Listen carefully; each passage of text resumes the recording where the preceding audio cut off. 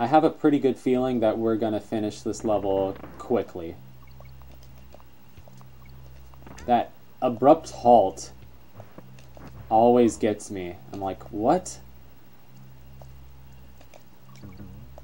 The timing of this always gets me.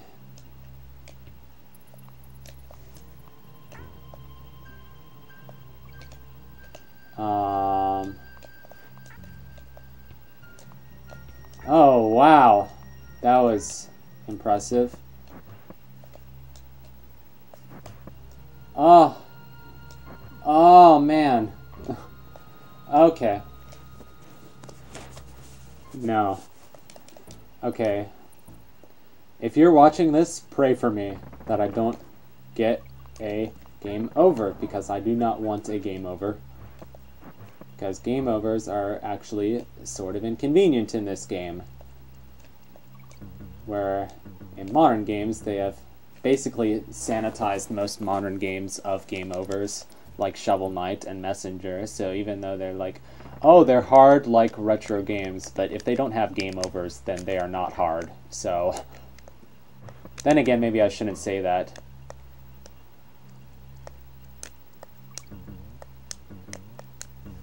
I think difficulty is relative, really. But I don't consider myself good at most hard games. Like, I consider, like, Mega Man a hard game. Like, Mega Man is one of the harder games I've played.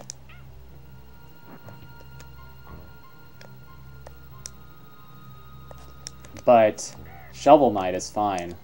Well, especially because there's not a lot of penalty for dying. So when I say I'm good at Shovel Knight, I mean that I can do it.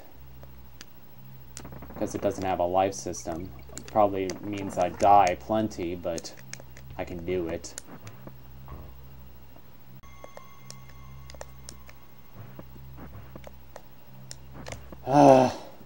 No, man. No. Okay.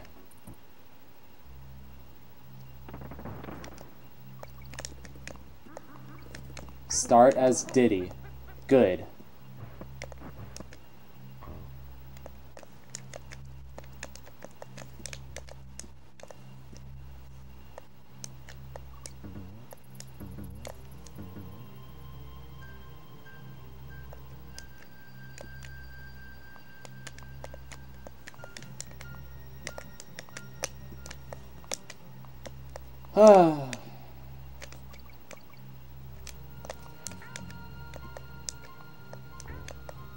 Killing enemies that you can't see because they're off screen.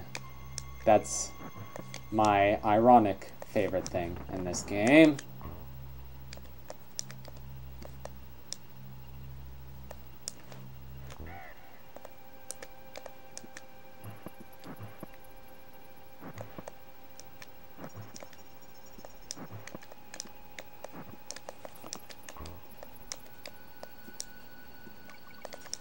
Home stretch.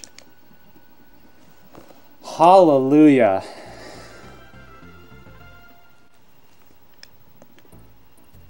Croctopus chase. Well, if we get a game over on Croctopus chase, it won't be the best thing, but it won't be terrible. It'll be pretty bad because I'll have to do all those levels again. But I'll edit this into something watchable. And I hope you enjoy. Thank you for your support, I guess. Even though you're not giving me any financial support, I don't have a Patreon. I'm not good enough to have a Patreon. Anyway, I shouldn't say that. Yeah, thank you for your continued patronage of Helium Lemon. I'll see you in the next one. Goodbye.